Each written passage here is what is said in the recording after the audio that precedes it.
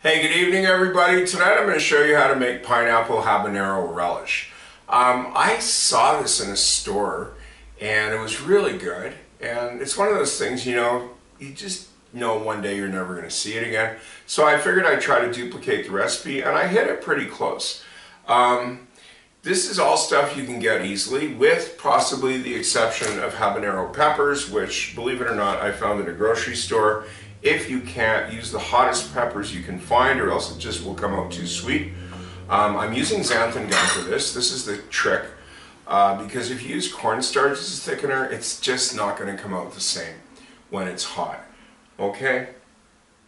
And I am using yellow onions for this instead of sweet onions, because we want to cut back on the sugar a bit, and the limes will help to balance it all out as well. If you don't have red peppers, you could use a green if you wanted to. And for the pineapple, just get a medium, don't get something that's too big. So here's the list of ingredients.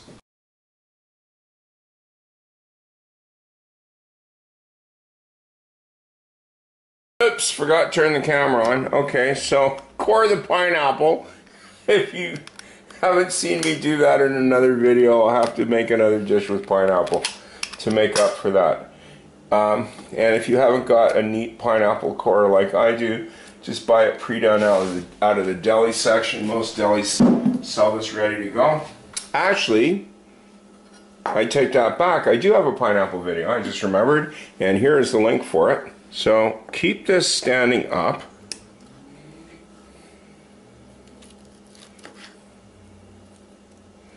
And try to hold on to it. When it's this ripe, it's going to be really gushy, and you are going to chop that up a bit more.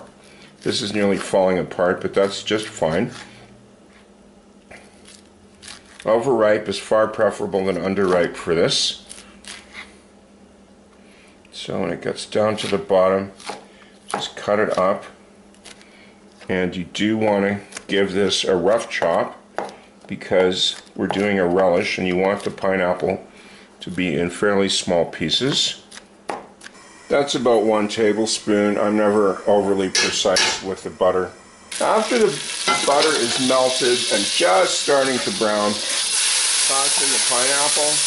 Now you do want the pineapple to caramelize. So once that's going, I would turn it down to medium while you do your chopping so it doesn't get out of control. And do keep an eye on it every few minutes. See how it's doing. Next, measure the vinegar into a bowl. Sprinkle on the xanthan gum. You don't have to be so fussy about this as you were with the salad dressing, because this is going to be cooking. And if there's a few lumps in here right now, it doesn't really matter. So stir that up a little bit. If you got any really big chunks, you can try to press them out against the edge of the bowl. If it's all flat at the top like that, just leave it. And then juice the limes into there. Okay, you can add the sugar to that now. And just stir that up and set it aside.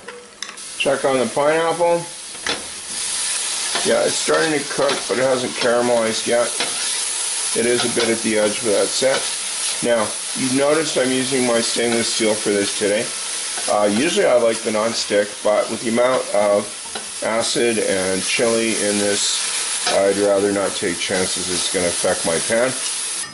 As usual, just cut the ends off.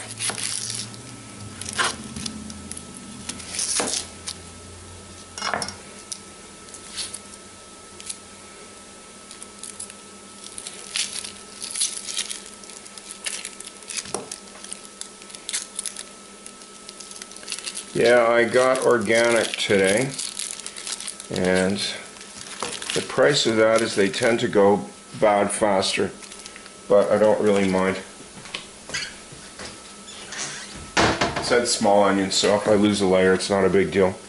For the size onions I usually use, these are small. So cut them in fairly small pieces.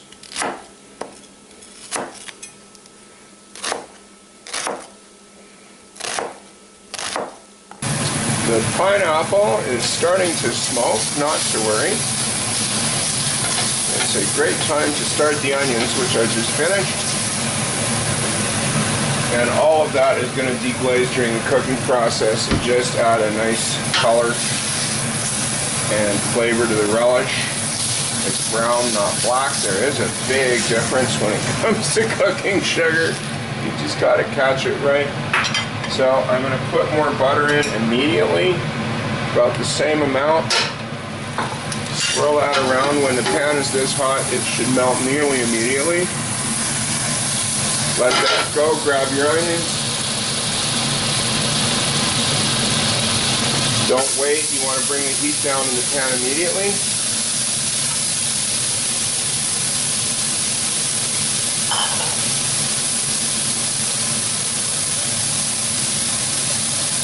Get your salt. I eyeball it for this kind of thing. And stir that up. The salt will help to bring the water out of the onions, which will in turn help to deglaze the pan. That's looking just nice. So turn that down a bit. Just let that sweat.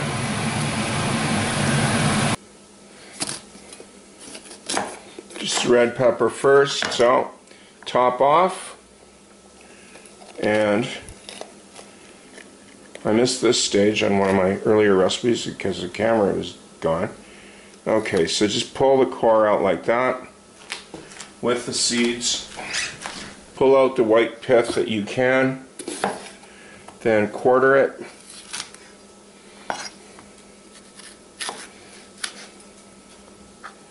And peel down the pith like that, cutting away from yourself. And since it is a relish, you want to cut the pepper in thin strips like this, then cut across like that.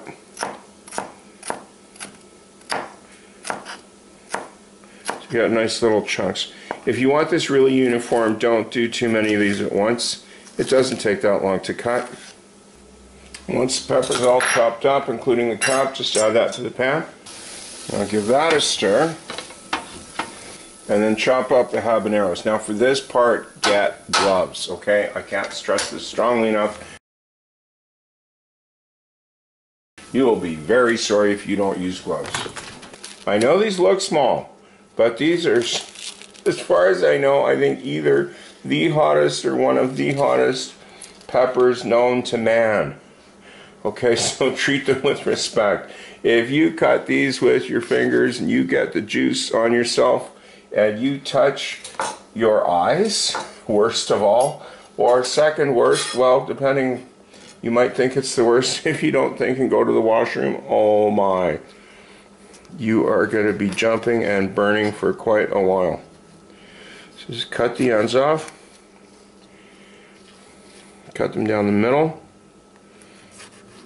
Very important, remove any seeds and pith. That is the absolute hottest part, and this stuff is hot enough as it is. So, and also careful not to cut through your gloves. Okay, so once all the bits, or as the best you can get, are off, chop these in little pieces, taking great care not to cut yourself or through the gloves.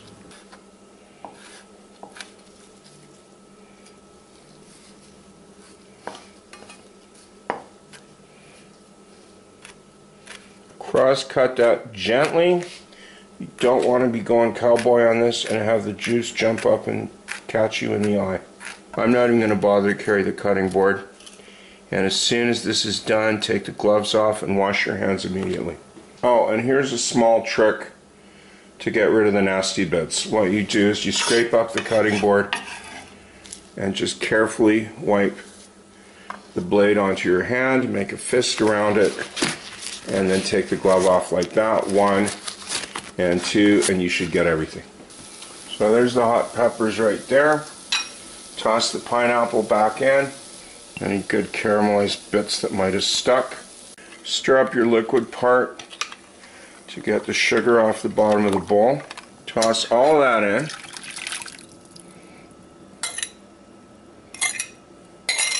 Turn your fan on. Do yourself a favor. You're going to have hot chili fumes and vinegar coming at you in a minute, and crank this up to high. So the secret to a really nice relish here is what you want to do is you want to boil off the liquid on high, as opposed to have the peppers and onions cooking in here for a really long time, because that way the relish will form and your peppers and your onions will still have a nice crispy consistency, which I think is a step up over the bottled stuff, but you can't really blame them. It's been in the jar for like I don't know how long. And I know this might seem like one of those don't take the radio into the bathtub warnings, but don't be tempted to smell this.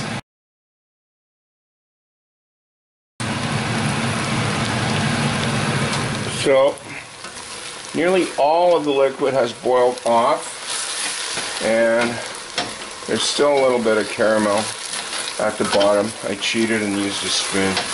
My silicone wasn't taking it off, and I wanted all that in there. So I'm going to zoom in quick and turn the heat down a bit.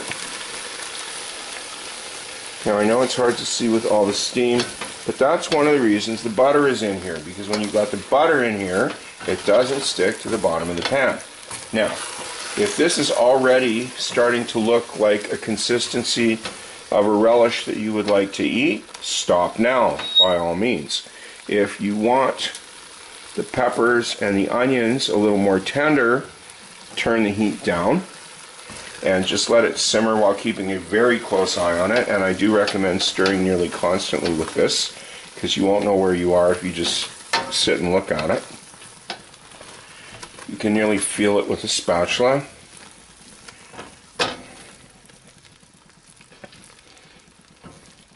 And like any good relish, there's a tiny sort of bit of liquid, but it's not runny.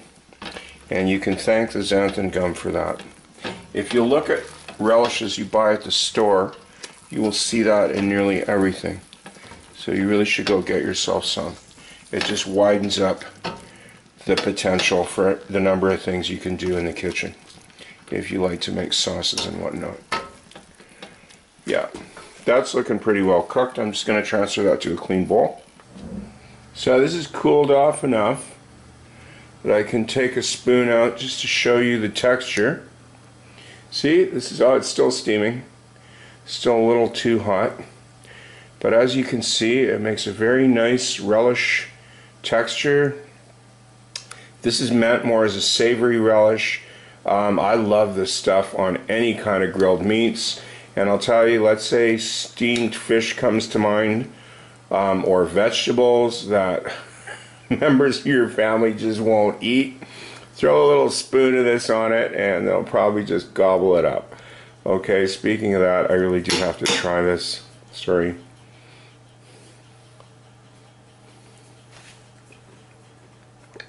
Oh my. That is so good. Please try this. Okay, thanks a lot. See you again.